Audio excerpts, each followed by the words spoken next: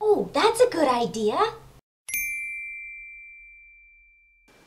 Hi everybody! Welcome to the Jayda InStitches show.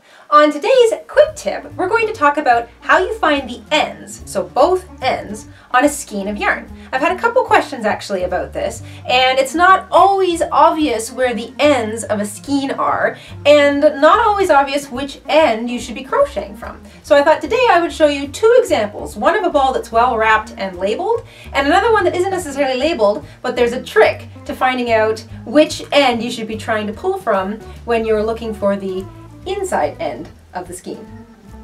This is a ball of Red Heart Super Saver. It's a large skein of yarn and it's readily available just about everywhere here in Canada and the US.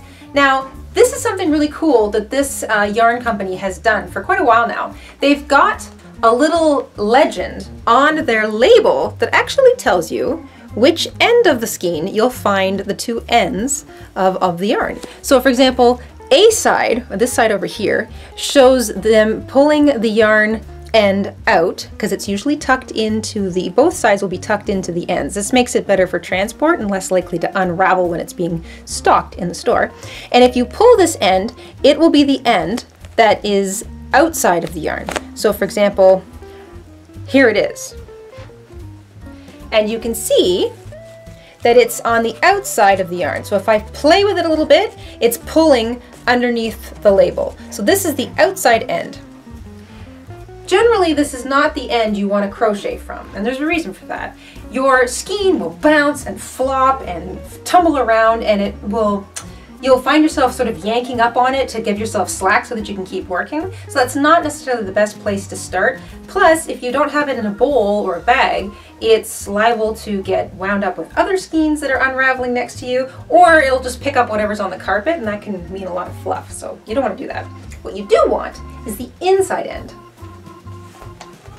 The other half of this legend shows you the B side. And this B side shows the end being pulled from the very middle inside of the skein. So if I put my fingers over here and fiddle around a little bit, a really well wrapped skein of yarn actually has the end sitting out already. So if I pull this, the whole thing's going to start to unravel. It might be a little stiff at first. So don't be surprised if there's a little bit of tugging or it tightens up or something around one of the inside loops. Just gently pull it out and gently kind of tug it apart, and it won't usually knot up on you. So just a little bit of gentle tugging, and then once it loosens up on the inside, you can just plunk it down on whatever surface you're working from, and it will unravel nice and neatly from the inside out until you're done the entire skein.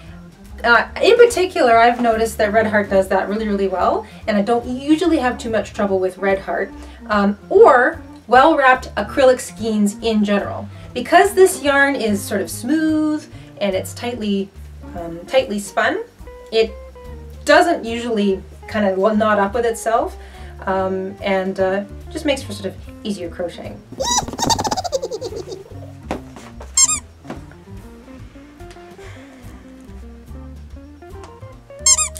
Here is an example of another ball of yarn that is well spun. This is a ball of Merino sateen. Now, Merino doesn't have the same kind of legend on their label that shows you sort of what end is what, but there's a really nifty trick you can try to figure out where the outside end is, and wherever the outside end has been tucked into, you know that the inside end is on the opposite side. So for example, if I take a look at this end, I don't see any strings obviously going into it. But if I take a look at this end, there's obviously a string tucked into the end. So if I pull that, then there's the end. Once again, I know that this is the outside end of the skein because when I yank up on it, it sort of messes with the label and it sort of tugs up on the label. So I know that is not the end that I want to crochet from. Now the end is not readily visible here on the other side. So that means I've got to like stick my thumb and my forefinger in there and root around and see if I can find it. this is where it can get complicated. Now, if I do this, I actually feel a little, oh, look there. There's the end.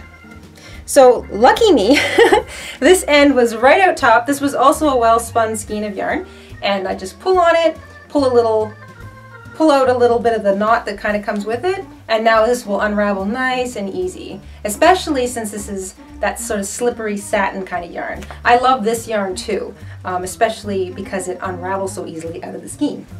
Now, you may be saying, well, that's all very well and good, Jayda, but I found this skein of yarn that was really pretty and it was this kind of cool yarn, and I bought it and I brought it home and I couldn't find the inside of it. Or I pulled and I yanked and it was coming out, the guts of the ball were all over the floor and the cat took it off, and yeah, I've had those balls too, and they're very frustrating. But I say again, if you find the outside one, put it aside, make note of which end it kind of came out of, and focus all of the efforts on the other end. So you may have to pull out the whole center of the skein of yarn, and if it comes out, that's okay.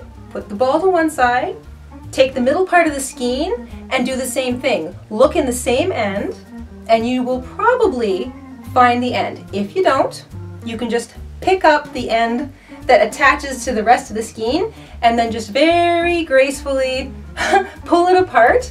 And once you have that end, put it aside and start very loosely rolling from the end of the yarn that's still attached to the bulk of the skein. That way, when you start crocheting, it'll just unravel from the bit that you rewound, and then pull the rest out of the skein. I hope that makes sense.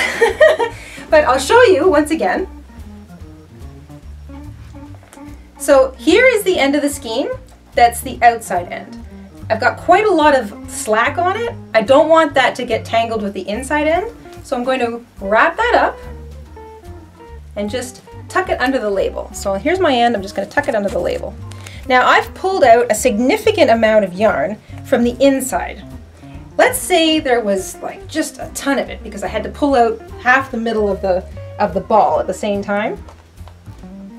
I look for the end by pulling the part of the yarn that's closest to the bulk of the skein gently through my hands, looking all the while, and then, oh, there it is. Once I find the end, I'm literally going to drape it somewhere far away. I'm going to go back to the skein, and I'm going to take the end that's still attached to the skein and just very loosely roll up the rest of the yarn around my fingers, just as if you were going to roll a new ball of yarn, but nice and loose because it doesn't have to be tight because you're not putting it away. If you got a tremendous amount, I have done this before in the past and then tucked the whole thing back into the middle of the ball of yarn, but chances are if you're about to crochet, you're probably going to go through more of this than you think. So I'm just going to loosely wrap it around my fingers, and once I have enough left, I'm just going to take it off, leave it on the table next to my ball of yarn, grab my end, and start crocheting. And as I work, this will unravel nice and neatly, and then the rest of it will come out from the center of the ball. So there you go. I hope that quick tip helped you find both ends and also how to best unravel from the inside of the skein. If you think you're going to use the whole ball and you don't want to fuss with the inside, take the label off, and it's best if you put a small skein in a bowl so that while it's bouncing around, it doesn't get dirty. So you can do that too, but if you wanted to sort of stay stable and you don't mind, you know, doing a little hunting, then I recommend taking the end from the inside of the skein and doing your crocheting from there. That is it for this week, everybody. Thank you so much for tuning in to the Jayda InStitches show, and we will see you again soon for another quick tip or tutorial or who knows what. We don't. See you soon. Bye, everybody.